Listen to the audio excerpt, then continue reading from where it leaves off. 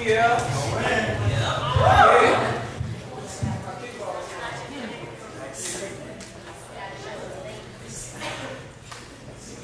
Haters will hate.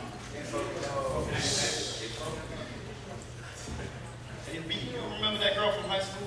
Which one? That girl that was so flat-chested, everybody made fun of her, assumed was in awe how well-rounded they found her to be. Yeah, I like the fact that she had natural beauty, and she had the best longitude and latitude. And an attitude That could make a dude think about clink, clink, locking her down, man. She used to mess with that nigga Noah. Yeah, I went over to his house a couple of times, and the man lives like an animal. He used to tell me how he used to be home the casual. Yeah, she said she bumped his boat once or twice, but he couldn't handle the motion in the ocean. Man, the last time I saw her, she didn't look too good. I think right after she left from high school, she got a little hot around the equator. What's her name again? Mother Nature. I heard God diagnosed Mother Nature with HIV, and humanity is the virus. The viruses are like babies. They don't die, they multiply. And the only way to get rid of a virus is to silence their friends. But that just isn't humane. Ain't it? You can always silence yourself, but no one wants their own blood spilt on the pavement. So that leaves Mother Nature, once beautiful, unsuitably sick. So man looks to the stars for a new leg. Like that one who stays over on Milky Way. Yeah, right across the street from that Saturn dealership. Redhead?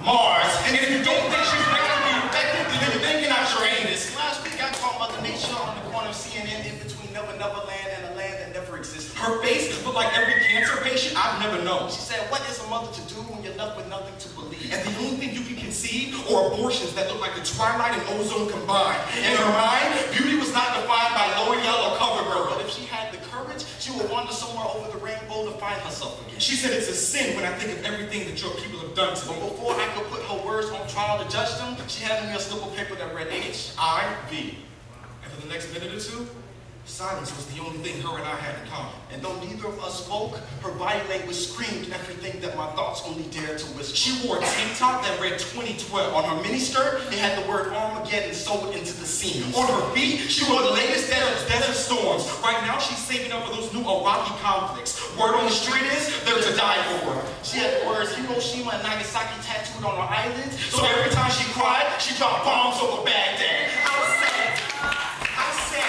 to know that this outcast may not live to see the year 3000. Her facial expressions were one of certainty and confusion. She said, don't cry for me, Argentina. I've had my fair share of pressure. The Great San Francisco earthquake, me. Tsunamis in Asia Pacific, me. Hugo, Rita, Wilma, Andrew, Katrina, me. This recession, push. It's your life. And her life is tiptoeing on the edge surrounded by hands that have only been taught to push. Humanity is the virus. How else do you explain the absence of stars in the sky? It's simple.